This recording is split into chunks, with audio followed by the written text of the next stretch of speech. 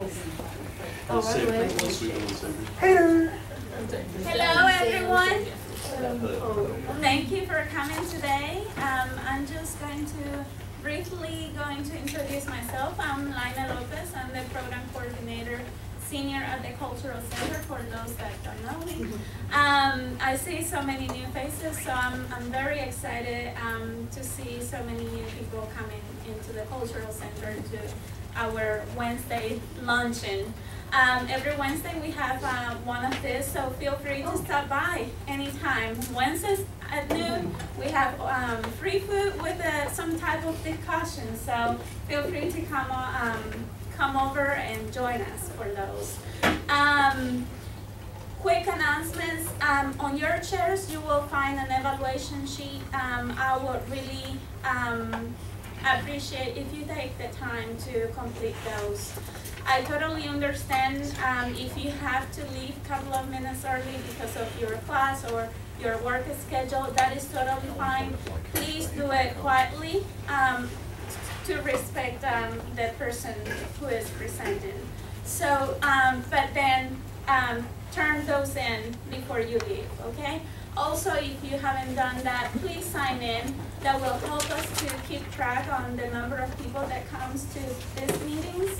And that will be better for us to find money, right? To keep having free food at this. So with no further ado, I'm going to introduce our presenter today, is Dr. Mike Grillo. And he works with REACH, but also he's a lecturer from the Political Science Department. And I'm going to let him introduce himself and the topic for today. Thank you again. Okay, thank you. Before I start, I'll just say if anybody wants to grab like seconds, thirds, fourths, fifths through the course of the presentation, feel free to. Do not hurt my feelings there. If anything, I'll be envious of you because like next thing's my favorite. So, I am a political scientist. Recently completed my dissertation. My main area of research and expertise is ethnic conflict and nationalism. And today I'm going to be presenting some of the research that I've done for my dissertation, which I'm currently in the process of modifying. And so today we're going to be talking about leadership, nationalism, and discrimination in American politics. So we'll begin with the research question. So the research question that I ask is, well, how are ethno-nationalist leaders able to rally mass populations against an outgroup? And so if you look at research on ethnic conflict and nationalism, you'll see across the board that the research suggests that political elites are extremely important. They play a pivotal role in the mobilization process that can set the stage for group conflict. And if you look at that research, you'll see it's very clear that nationalist elites in a variety of different settings have been able to persuade followers to engage in a variety of heinous acts ranging from discrimination to genocide. Also, what's very interesting is that if you look, yes? Best example, the Nazis in Germany. Yes, yes, that's probably the best example, yes. Also, if you look at this research, what's very interesting is that you'll have various competing theoretical approaches, whether it's rational choice or social constructivist, but at the end of the day, leadership is actually the only area that they all seem to agree on. They will all tell you that political leadership is essential, it's important. So, research on ethnic conflict and nationalism, it generally falls into two broad categories. The first of these categories are rationalist approaches, and so this will include realism, rational choice theory, and other type of hybrid approaches. Then there are ideational approaches, and so they'll normally include primordialism, social constructivism, cultural politics, and so forth. And so what you'll find in the research is that research from both of these traditions do a very good job of highlighting the strategies that elites use to rouse mass populations against an outgroup or a series of outgroups. But the glaring gap in the research is that they haven't really been able to explain why leaders employing such strategies are successful, right? They don't go to that next level of explanation. And so just to kind of briefly cover the various approaches and what they argue, we'll begin with rationalist approaches. So the rationalist approaches will generally, they tend to place emphasis on the conditions that'll set the stage for group conflict. And so more often than not, they'll argue that conflict is basically a function of structural constraints and individual preferences. And they'll argue that ethnic conflict is primarily a result of the pursuit of material goals such as wealth, power, security. And so for rationalists then, the main catalysts of ethnic war lie in information failures, problems of credible commitment, security dilemmas. And so rationalists will argue that these are the factors that foster hostilities between groups. And these key factors right here basically allow ethnic extremists to become more prominent in the political arena. Next, we'll move on to the ideational approaches. And so these approaches tend to stress the role that elites play in reshaping existing societal understandings of ethnicity or creating new understandings of ethnicity wholesale. And so they tend to focus on the socially constructed character of ethnicity and how elites are able to tap into that, how they're able to manipulate it. These approaches will often emphasize psychosocial factors such as status, kinship, group worth, group fears, and so forth. So I argue that both of these approaches are problematic. The rationalist approaches are problematic because they tend to treat ethnicity as just an instrumental tool that groups can use to achieve their goals. But what they fail to do is they fail to account for how identity politics can actually set up the conditions for group conflict. Because if ethnicity is just an instrumental tool and people really don't care about it, then the rationalist explanations fail to explain why people would put collectivist goals above their own personal competing individual interests. In regards to the ideational approaches, the main problem with their arguments is that they just simply lack empirical support. Many of them will often rely on very abstract philosophical social theories and not really provide the sufficient evidence to demonstrate how the various psychosocial mechanisms that they're hypothesizing actually work within real people. So I propose an alternative approach, adopt an alternative approach, called symbolic politics theory. And so symbolic politics theory ultimately argues that the root causes of aggressive ethnopolitics and violence in turn are hostile myths and symbols that basically justify hatred towards outgroups. And so this approach focuses on group hatreds and the narratives that groups use to perpetuate those hatreds. And so symbolic politics argues that the source of these hostile myths and symbols lie in what is called the myth-symbol complex. And so these contain the narratives, the stereotypes about outgroups. So symbolic politics differs from other ideational approaches in the sense that it doesn't really give elites much power in regards to creating ethnicity or reshaping understandings of ethnic identity, but rather elites are really bound to the myth-symbol complex of their group. They have to frame their appeals within that, or else they're not going to be successful.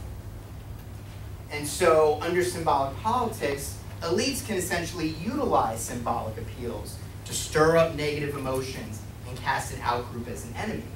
Furthermore, they can also use these myths and symbols to prey on group fears of, let's say, group extinction, to convince the masses to adopt very aggressive policies against an outgroup.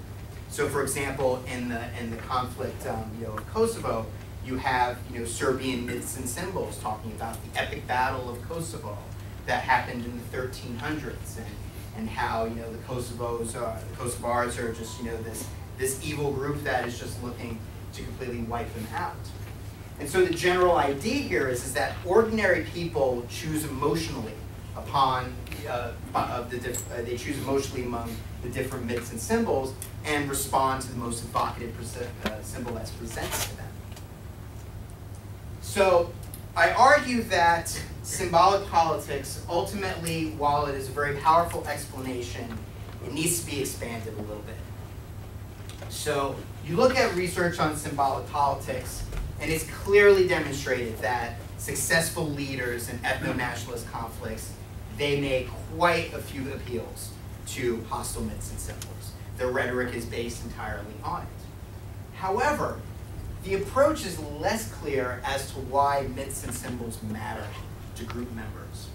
Also, the approach as it currently stands doesn't really explain how emotions impact the decision-making process within this whole framework of hostile myths and symbols. Also, it doesn't really go into too much detail about the psychological processes behind leadership and followership. And so I argue that to fill these gaps within symbolic politics, we need to modify it by adding some social psychology to it. And so if you look at psychological research on transformational leadership and inspirational motivation, it suggests that people have basic psychological needs. And these psychological needs include positive self-worth, a sense of certainty for the future.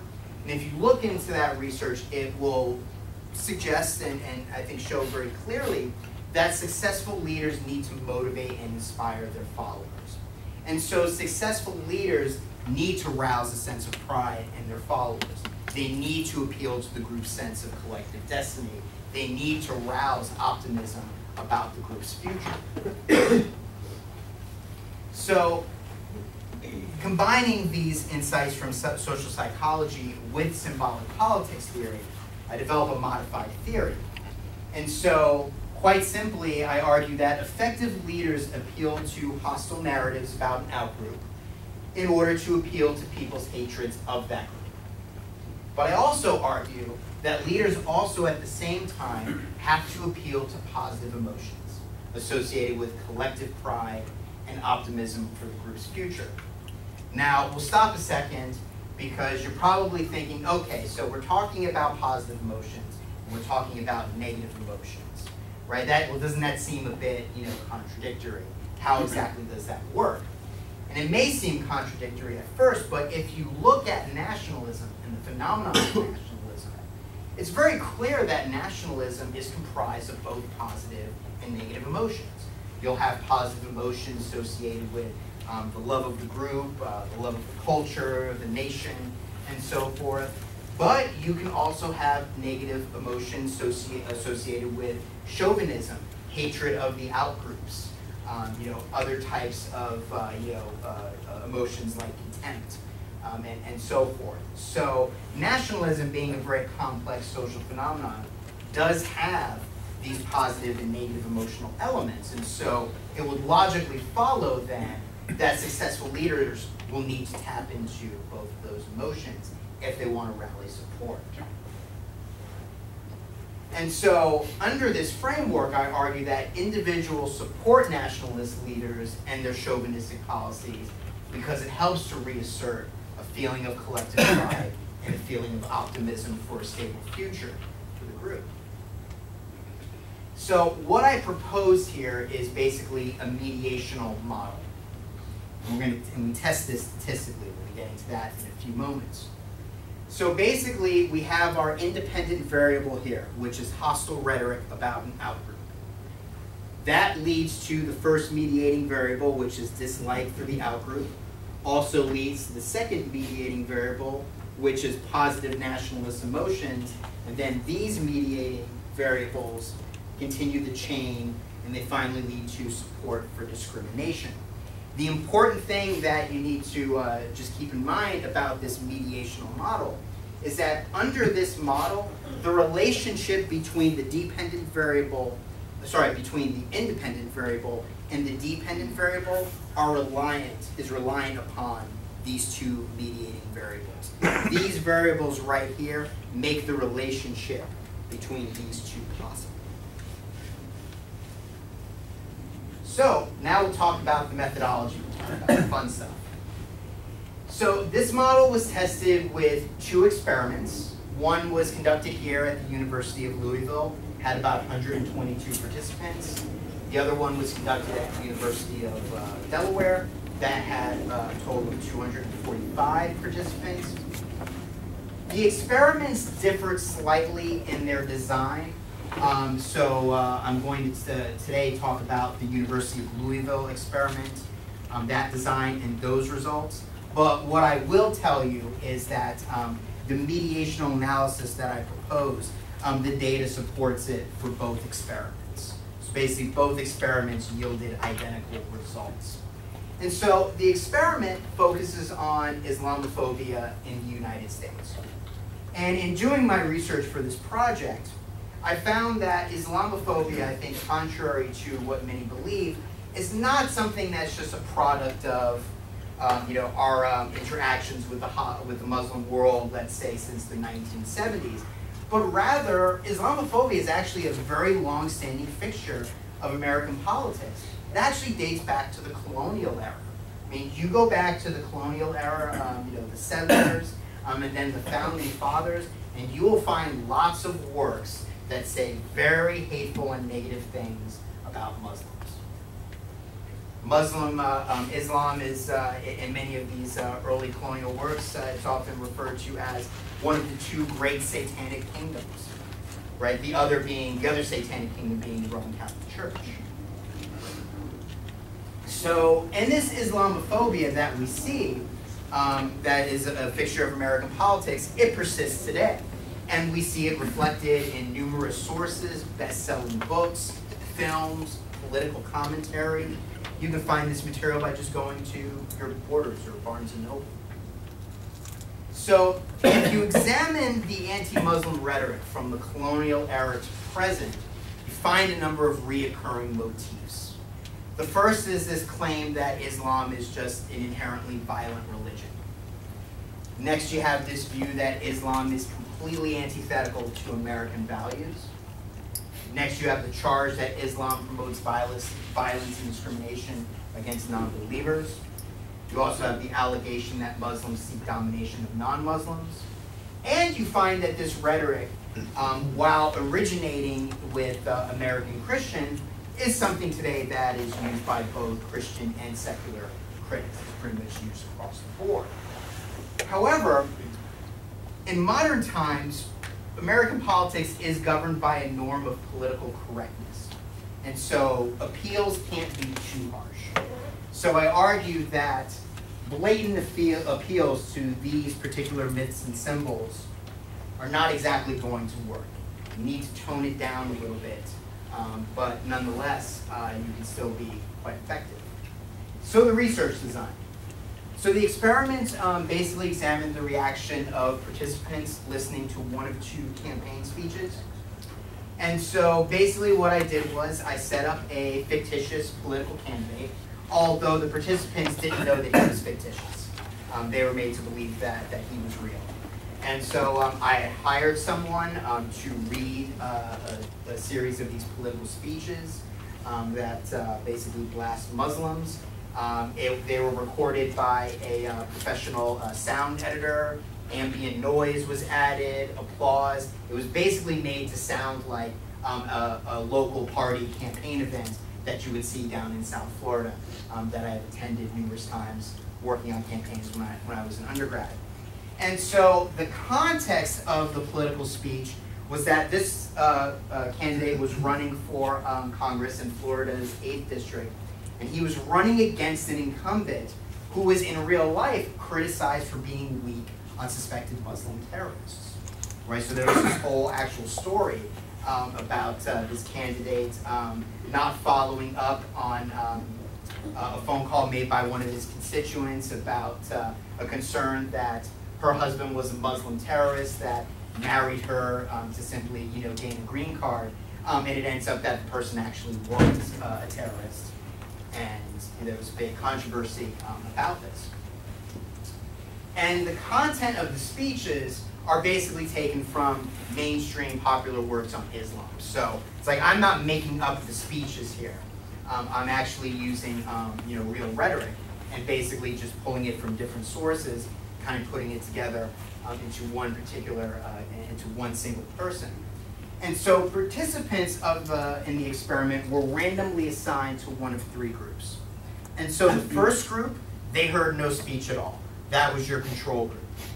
Next, there was the second group, and their speech framed the argument in terms of a security threat. So the argument in that speech was, well, we know that not all Muslims are bad, but they pretty much operate in secrecy, the bad ones, and so we just need to discriminate all of them for the purposes of our security.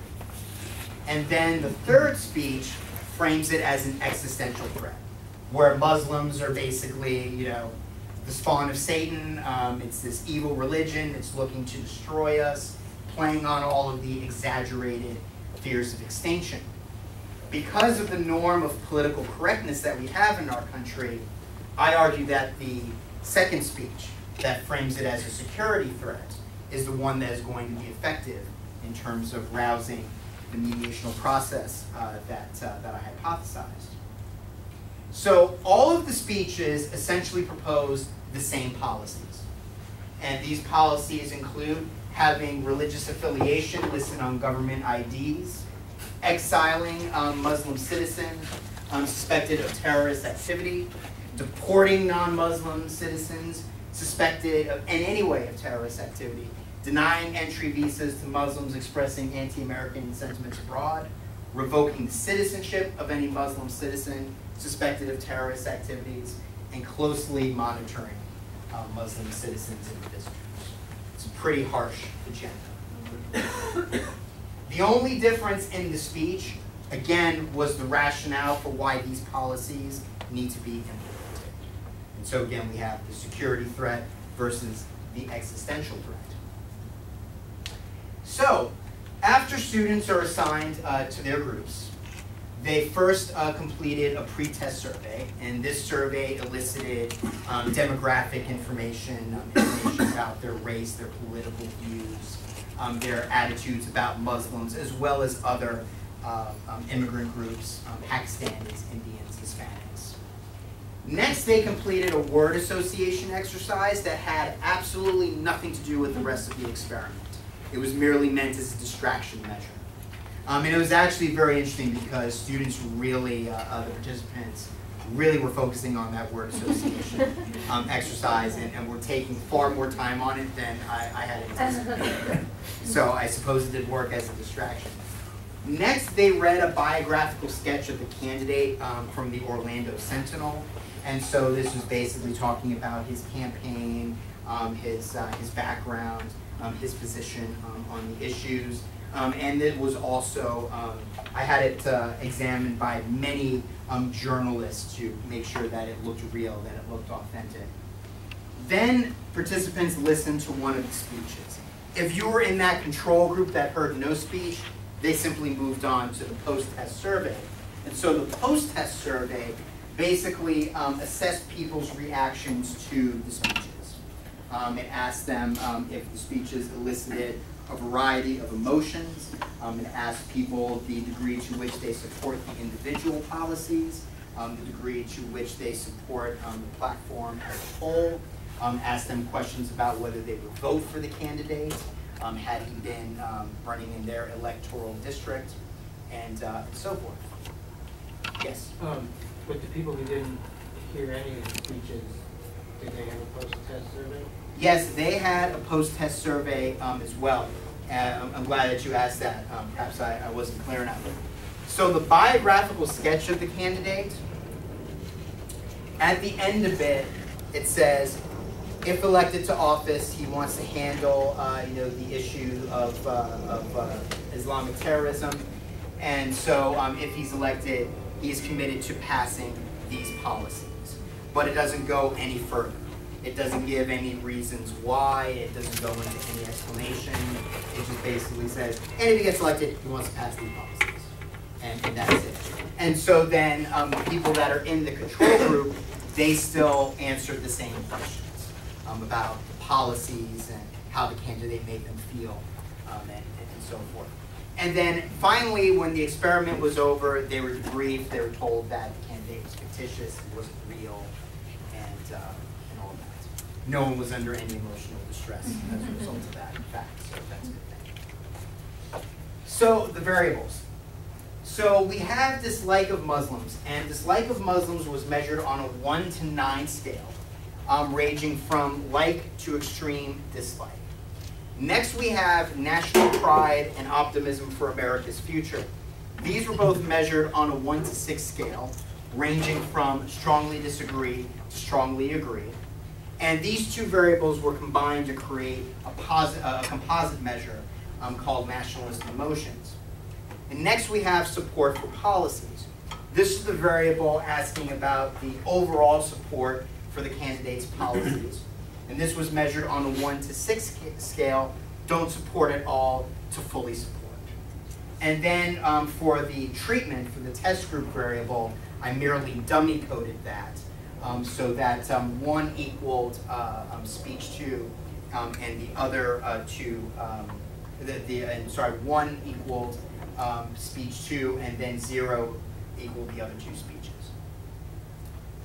So now we'll first talk about the averages, the descriptive statistics, the analysis of variance.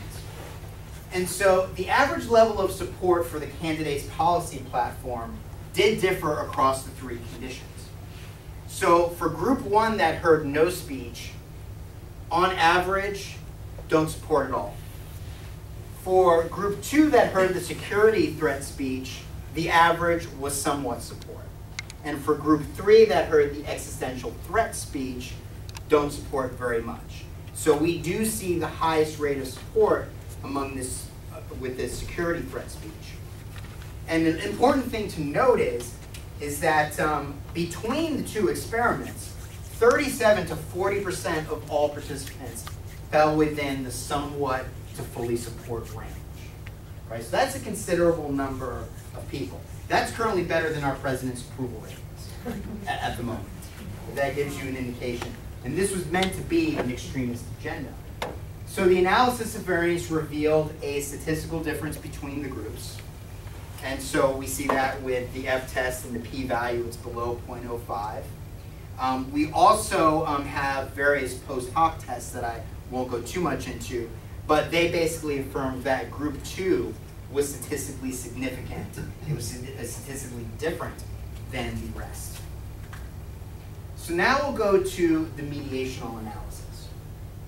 And so I won't go into too much detail about all of these statistics. I can see the glazed looks on people's eyes already. But what I will tell you, some things to note, is that first of all of the paths in the mediational causal chain were confirmed. They were statistically significant, and they exhibited a positive relationship. So hearing the second speech led to an increase in dislike for Muslims, which led to a support for the policies. Likewise, hearing the second speech led to an increase in the feelings of nationalist emotions, which led to an increase in support for the policies. And we can see that all of the p-values are well below 0.05, which means that it is statistically significant. Now, furthermore, well, if you look here at the bottom, you'll see the total effect of the independent variable on the dependent variable. And we see that that is statistically significant. Then we have down here the direct effect of the independent variable on the dependent variable. And we see that that is not statistically significant. In mediational analysis, you want to see this, because what this basically shows you right here is that when we add those mediating variables into the equation, the effect of the independent variable on the dependent variable basically diminishes. It goes down to nothing. And that's what you want to see, because that actually demonstrates that the mediating variables are doing what they're supposed to be doing. We also have some more statistics. We have the Sobel test, and the Sobel test basically confirms that the mediators did indeed facilitate the relationship between the independent and the dependent variable. And then we also have some confidence intervals that basically affirm that as well. So, the mediational analysis suggested that hearing a speech about the threat posed by Muslims prompted both positive and negative emotions that led to support for discrimination. And this is very much a challenge to conventional approaches on ethnic conflict, nationalism, and racism, because these literatures primarily focus on negative emotions. They focus on negative emotions as the factor that prompts racist behavior, and they also cite negative emotions as being a consequence of being on the receiving end of racism and discrimination, right? So my findings suggest that positive emotions also play a role. It's very important to note that national pride, right? Pride and optimism, according to psychologists, are secondary emotions of joy, right? So these are positive emotions, right? People are feeling good about the prospect of discriminating Muslims. Additionally, I had run another model where I had factored in political ideology, religiosity, and as well as threat perception of Muslims. I had a question in there asking, well, you know, did the candidates, you know, comments, you know, make you feel like, you know, that Muslims were a threat? All of these variables were tested, and none of them had an impact on support for the policies. They were not related to any, they were not correlated with any of the variables placed in this analysis, which further suggests that people didn't support these policies because, you know, they heard this speech and they thought that Muslims were a threat. You know, that wasn't it. You know, they supported these policies because they didn't like Muslims, and the idea of discriminating them basically made them feel good. So again, the findings suggest that rousing positive emotions associated with pride and optimism are merely another means by which nationalist leaders can obtain support. And if you think about it, this is far more unsettling than getting people to support these policies by manipulating anger, fear, or rage. And so the next step that I would like to take with this research is to investigate if the mechanisms that I've identified apply to other groups. I have a feeling, I suspect that it actually would apply to Hispanic immigrants, because Hispanic immigrants can definitely be considered more of a demographic threat. Their numbers in this country are far worse, are far higher than that of Muslims. Also, in many ways, they can pose an economic threat in terms of you know, the fact that people claim that they take away jobs, they hurt our economy, and also many argue that they are a cultural threat as well. And this is evidenced by some Tea Partiers that were running in Tennessee, you know, that basically said that, basically cited this, you know, massive Catholic conspiracy on the parts of the Hispanics to basically, you know, dominate America with that religion. Also, I would be interested in investigating whether this applies to, let's say, homosexuals. Now, obviously, homosexuals are not a racial or an ethnic group, but it would be interesting to see if some of those same mechanisms, you know, do apply there. So, do you have any questions or any thoughts? We'll open the floor. Okay. Yes. Could you kind of more clearly define what you mean by outgroup? Like, is that a minority, or like what exactly does that mean? I would classify an outgroup as basically you know, any group that is kind of outside of you know, the mainstream. So, for example, I don't like to use majority and minority because, you know, for example, if you're a part of a minority group, well, you know, that group that's the in group, and the majority group would be an out group. So, kind of just taking it in terms of group dynamics. So it's not necessarily related to who has power and who doesn't. It's No. just, I'm in a group, so the other is the out group. Exactly. It works in the other direction. Mm-hmm. Yep. Yes. did you consider the concept of scapegoat, that some political leaders use events that happen to blame, put blame on an outgroup, like blaming the Muslims for 9/11 just because a few individuals who were Muslims committed that? Mm-hmm. Scapegoating is something that I definitely agree that that could play a role in terms of the hostile rhetoric.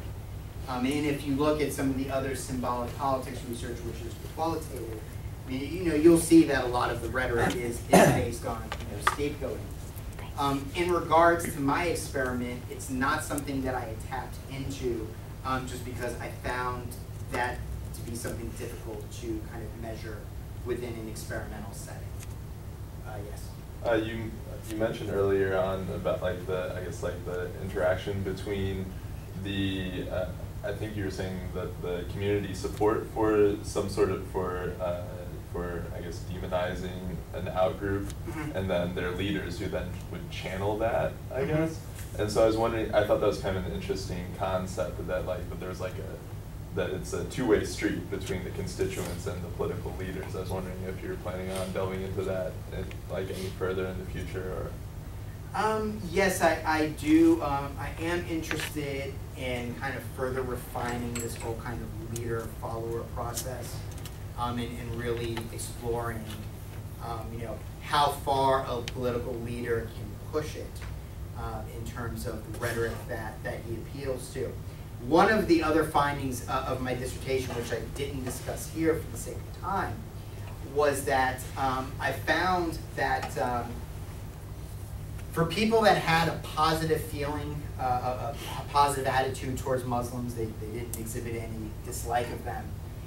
For those people that heard the existential threat speech, it basically turned them against the candidate. And they didn't support any of his policies. They didn't support him as a political candidate. It basically prompted, opposition. And that's very interesting because it does show the limitations of leadership.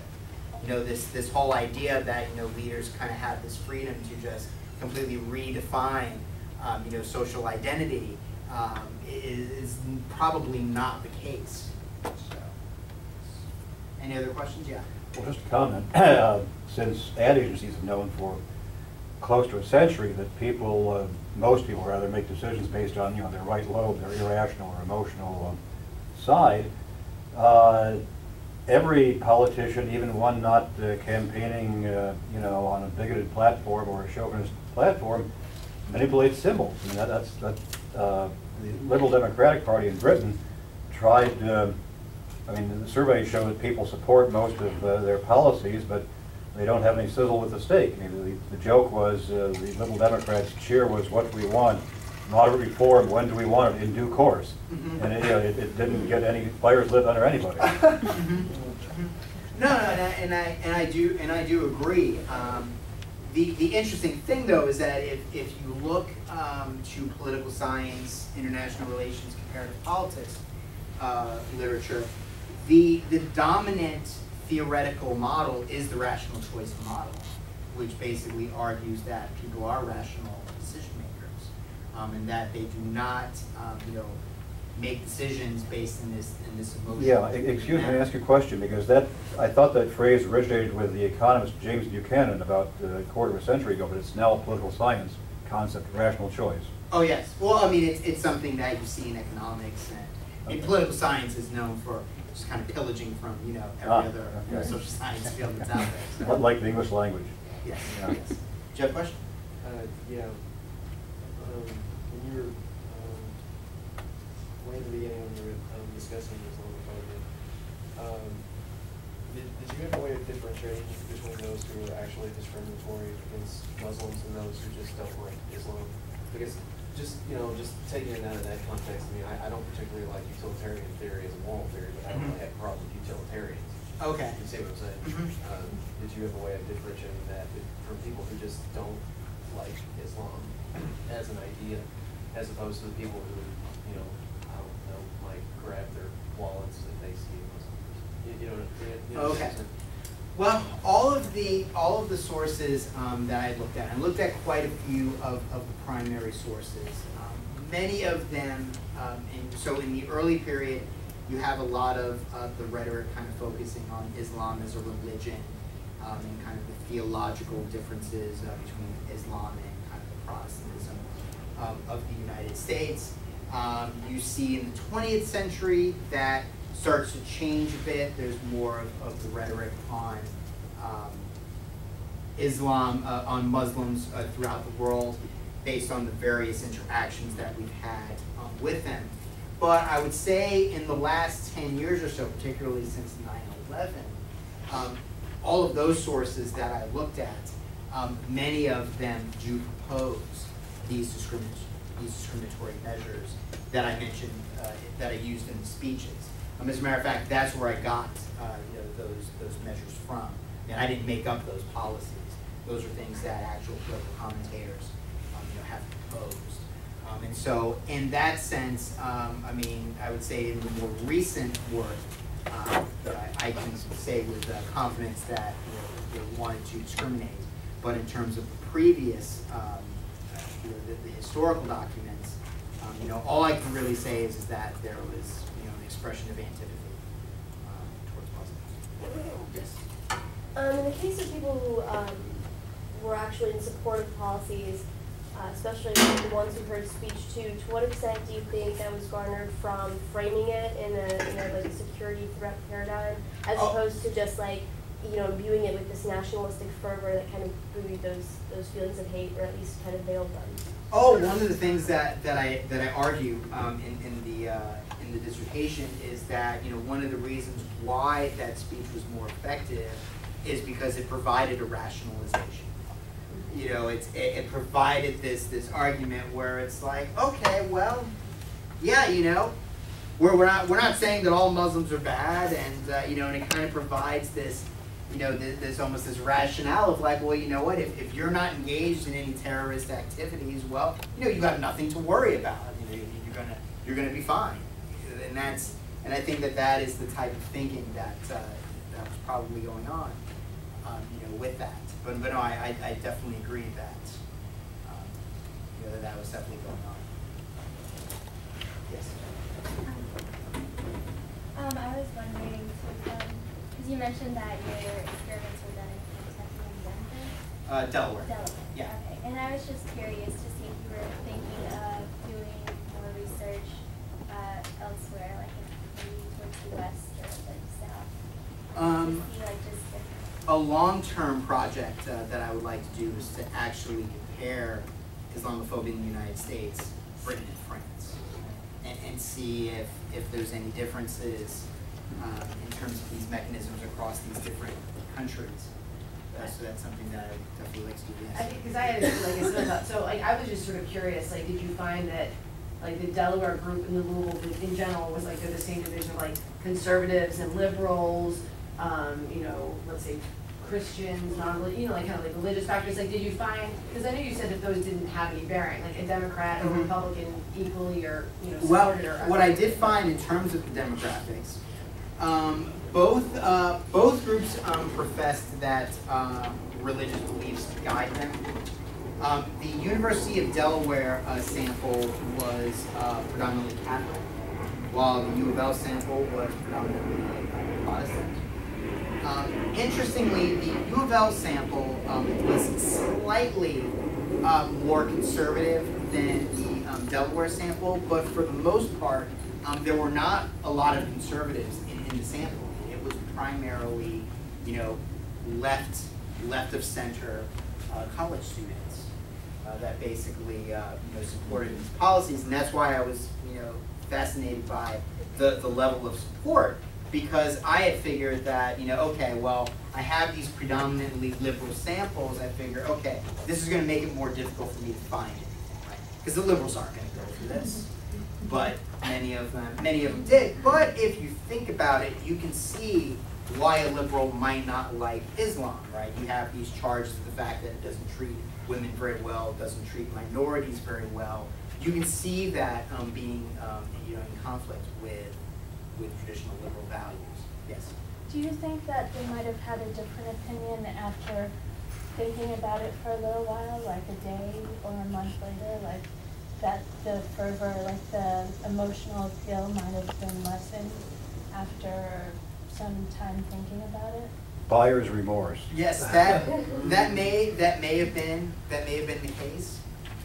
The reason why I did not opt to do repeated measures or to do something like that where there's more of a time lag is just because of the fact that there was deception involved. There's only so long you go before the jig is up basically, and everybody knows that it's just for ruse. So that's why, like, for both experiments, I mean, at Delaware, 240 people, the experiment was run in one shot in these large classrooms in one evening. And then the same thing here at U of L. So that people don't have the time to look up that candidate on the internet. Exactly. Mm-hmm. Yep. Yes. I came late, so maybe I missed it. So, in those groups, did you look into the role of ignorance about Islam? Do they know much about Islam, or just what the media is showing them? No, actually, I did have questions in there. Asking people, their knowledge of Islam.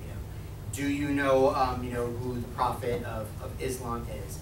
Have you, are you familiar with the 5 pillars of Islam? And they had, these questions. I had a series of questions gauging people's knowledge about Islam, and that variable also was not statistically significant. Because when you kind of really, broke it down, you saw people supporting these policies that knew absolutely nothing about Islam. Never even heard of the Quran. But then you had others that, that knew quite a bit about Islam and had support. So you kind of had both sides.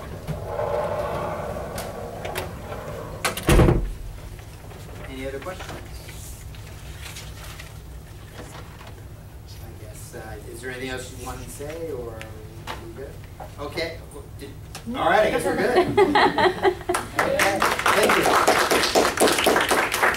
I just want to thank you, Dr. Grillo, for your presentation, and thank you guys for coming in today and be with us for an hour. Please don't forget to fill out your evaluations. We'll really appreciate it. And if you haven't signed in, please do so. That will help us to keep track on the number of people that comes to this event. Thank you and have a great afternoon. It's your best turnout in a long time. Yeah, that's right. I shouldn't, but I couldn't